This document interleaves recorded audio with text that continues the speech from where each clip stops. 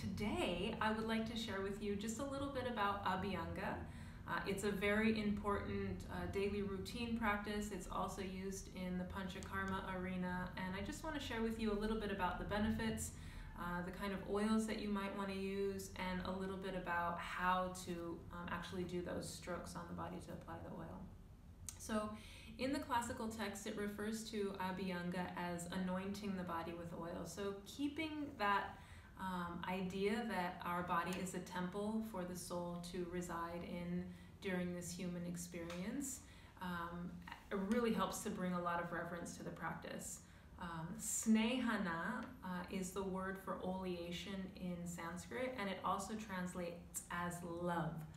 So the idea that by applying oil to the body through your own application, or whether you're seeing a technician or a therapist to do the therapy for you, that energy of love is being sort of osmotically applied to your body, mind, and senses.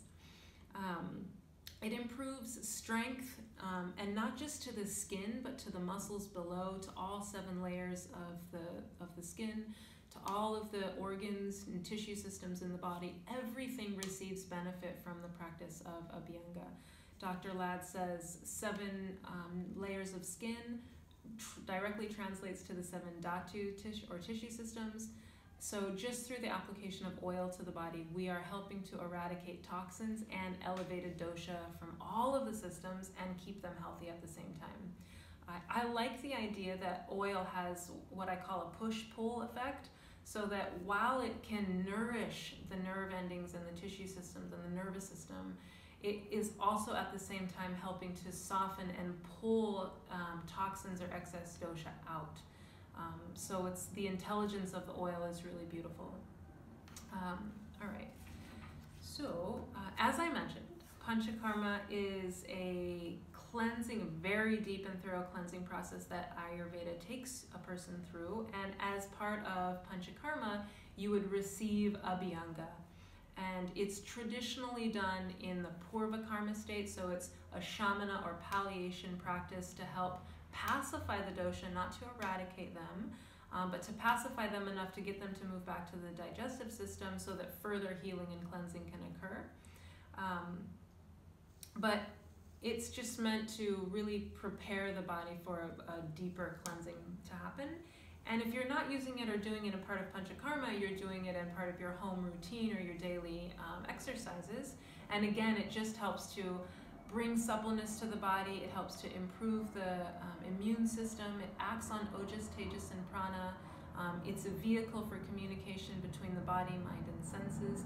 And with the skin being the largest organ in the body, roughly 400 square feet of surface area, it's a lot of area for us to apply oil and our own touch, and through that healing intention, it's just a great medium for healing to occur. All right, so the lubrication of the tissue helps to also stimulate bile. Pancreatic enzymes are stimulated. The application of oil helps to improve the elasticity of tendons and muscles, and even the elasticity of blood vessels.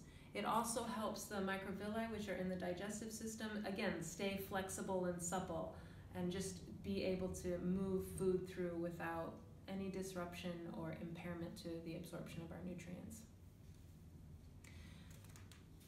The indications for Panchakarma are many, and because Vata dosha is one of the main dosha that goes out of balance when we start to move into any kind of disease or pathology, this is a great practice to use as a preventative medicine to keep that dosha that's so mobile still grounded, lubricated, so there's no drying out, and it's just a really important practice for Vata specifically. It does pacify all the dosha, but very specifically Vata. And any Vata-associated emotions of anxiety or fearfulness or worry, all of those things become pacified. If there's any twitching or muscle spasms, it's a great practice to use. If there's insomnia or any stiffness or inflammation in the joints, again, Abhyanga is a great practice to use. Constipation, it's a great practice, even if you're just applying oil to the abdomen. And that's something important that Dr. Ladd mentions, that if you don't have time every day, because it is a quite time-consuming practice, that simply applying oil to the soles of the feet, the scalp, and the belly button should be done every day at minimum.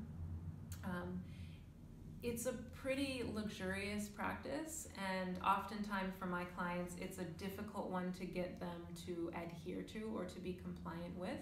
But even if you just consider that you're going to do this practice for yourself once or twice a week, you'll start to see benefits, and you start to build a connection with your own body, mind. Your muscles become toned themselves just because of the practice or the exercise of applying oil, and you touch yourself in almost every position that you can reach. So you become very familiar with the own landscape of your body, so you're able to recognize if there's ever any day that you wake up and something's slightly off, you have a bump or a bruise that you didn't have before. So it really helps with the intention to know thyself on a deeper and deeper level. At first it seems like it's very superficial, but through the dedication to the practice, you really start to unfold a deeper wisdom, and you really get to know yourself pretty well. So even though it's this lovely, luxurious, it seems like it could heal everything, there are some contraindications or times when you wouldn't want to practice Abhyanga. A couple of those are menstruation and pregnancy, definitely contraindicated there. And anytime you have any acute illness, acute fever, flu, cold, if you're undergoing radiation or chemotherapy, you do not want to practice Abhyanga, because what can happen is that oil can take toxins or poisons further into the system if we're doing it at a time when those toxins are high. So we're really doing it as a way to pull sort of, not necessarily dormant, but aggravated dosha or toxins that have lodged into deeper and deeper systems. So it's important that we do it when we're feeling a little, or that we're not feeling impaired anyway, that our immune system is not impaired in any way. So just feeling strong enough to do it. You also would not want to do this if you have any eruptions, skin eruptions, or any contagious infections, or if there's over swollen or over painful areas in the body, you would not want to apply oil. So really keeping in mind that if there's anything acute pain, acute illness, you want to stay away from doing Abhyanga. You also want to make sure that you do not do Abhyanga too close to eating meals. So at least 2 hours, ideally 4 hours away from having any food in the belly. That would be a better time to do Abhyanga. And then again, within 3 months of receiving any chemo or radiation therapy, you want to stay away from doing Abhyanga. With Abhyanga, because Ayurveda is a science or medicine of the individual, and we really try to stay away from generalizing practices for people, you also want to be mindful of the type of oil that you're using. So for Vata and Kapha, this dosha needs a little bit of heat to help stimulate and pacify it. So sesame oil is great for Vata, mustard oil is great for Kapha, sesame works for both. Sunflower's the pretty tridoshic. You won't aggravate or you won't cause any harm to any of the dosha if you're using sunflower oil. And then coconut would be the oil of choice for really high pitta, because it's a very cooling oil and it helps to pacify heat in the body, pitta specifically. So now what I would like to share with you is that as part of the daily application of oil to the whole body, we also want to put oil in the nose and in the ears. So oil administered into the nose is called nasya, and it's not specifically oil, it's more the idea that we're administering medicine or herbs through the nasal passage to treat the nervous system and the mind-brain complex. So you can do that in a few ways. You can use powders or oils or juices from different substances. But what I really like to use is called Super Nasya, and Dr. Ladd's wife Usha makes it, and I love it. It's my favorite. There's many different brands of Nasya oil. This one just happens to be my favorite, and I love her, and otherwise I won't give favorites to anybody except for, no, I'm just kidding. And then also making sure that you get oil into the ears. And again, you can do that in two ways. You can pour oil into the ear, let the ear fill, or you can just apply oil to your pinky and massage inside the nose. Similar to the nausea, you can apply a few drops into each nostril, or you can just massage inside the nose. It just depends on lots of things, but one of them, and most importantly, is your comfort level. Because if you're not comfortable with the practice, you're not going to do it, so do it in a way that makes sense to you and doesn't feel like you're putting yourself at risk in any way. So now I just want to share with you a little bit. I won't go through a whole oil application because there are many, many resources for you to find that. Really, I just want to show you some of what are the most important things to remember when you are doing your own Abhyanga practice. Like I said, traditionally it's done in Panchakarma with two therapists who are working in synchronized strokes to help pull and move lymphatic fluid and toxins away from the extremities and back to the digestive system where it can be safely eliminated. As part of your daily routine, you still want to adhere to the flow and direction of these strokes. So we will share that with you now.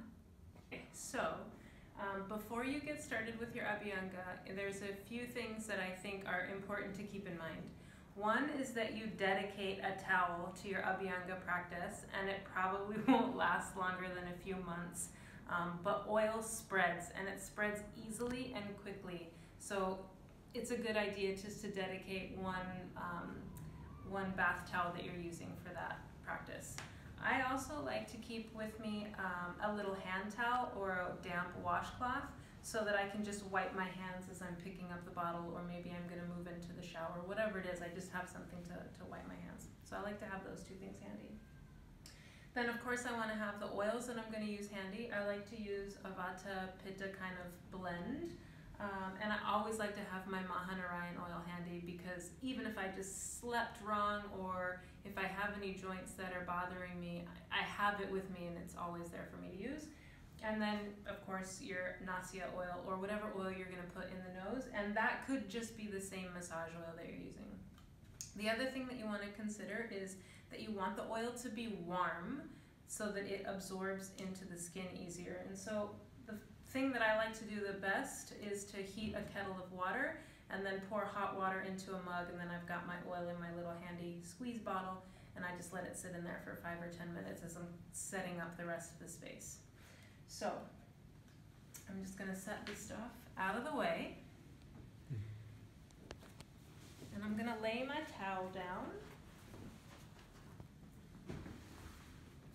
And I have a bolster that I use under my neck to apply the Nasya. We won't necessarily use that today, but I'll show you. And a pillow works just fine. So, like I said, we want to start with the head first. So, lying down with your head on that pillow. And you can start with Nasya. I'm just going to do an empty bottle. And you want to just lie so that your chin is up, head is back, and then you just apply a few drops to each nostril. The other thing you can do is just to apply some into your hand and then massage inside each nostril. And I'm being kind here, but you really want to get up as far as you can and massage the septum, which is that piece of cartilage in the middle of the nose. And then you would move to your hair. And you want to just, again, apply oil right to the scalp line, maybe 2 times 1 and back. And then just distribute that oil all through the hair. So long strokes back. And to help activate all the different parts of the brain, just to do some stimulating kind of scrubbing all over the scalp. And then come to the face and massage the face. And it's nice to do some circular movements on the forehead and then some kind of sweeping movements over the nose and the lips, sort of like that. And then also massaging the eyebrows. Then you're going to turn your head to one side, and with a little oil on your pinky finger, you just massage inside the ear, and again, as far down in there as you can get, and just really get the whole ear canal coated with oil, and massage, you know, sort of on both sides of the ear as well to help that oil go down in there deeper. Then you want to come to the extremities, whether that's the arm or the feet. And I think it's a good idea to apply oil to the whole body first and then come back and do the strokes. So we'll just imagine that I have applied oil to every part of my body. And now I just want to show you that these are the same strokes that you would use on the arms, are same on the legs.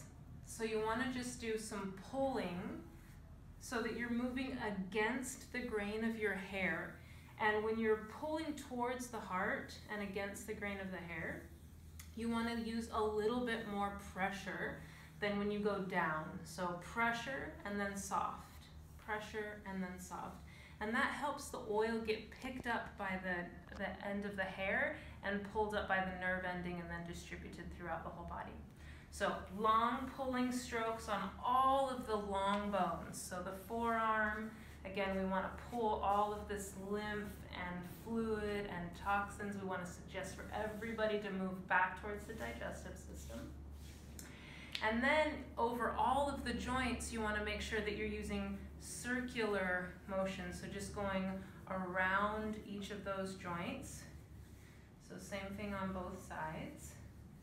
And the same thing for the elbows. You want to use circular motions. And then again, there's all of these joints on the toes and the feet. And again, you want to go circular over each joint and then do just a little bit of pulling on the tip. So circular over the joints and then a little pull on the tip. Same thing for the toes, circular movements over the big joints and then a little pulling. So those are, I think, are the things that are the most important to keep in mind as you're doing the Abhyanga. You want to start with those extremities and then move towards the abdomen. And when you're on your abdomen, you want to make sure that you're moving with the digestive system. So down over here in this lower right quadrant of the abdomen is where the small intestines dump food into the large intestines, and then the large intestines kind of go up and around like this. And so when you have oil, you want to do, you can start with small little movements and then circle out into bigger movements, but you always want to move clockwise as if there was a clock laying on your belly. 12 o'clock is here, 6 o'clock is here, and moving clockwise around the digestive system. And you can even do a little bit of shaking to help those toxins further release in the digestive system. And if you're constipated or if you have any sticky stool, it's a good idea to do this sort of shaking action. And get as deep as you comfortably can. If you're holding stool, if there's stool impacted in any part of the digestive system, you might feel a little pain, so just be gentle there. All right, so that's the abdomen.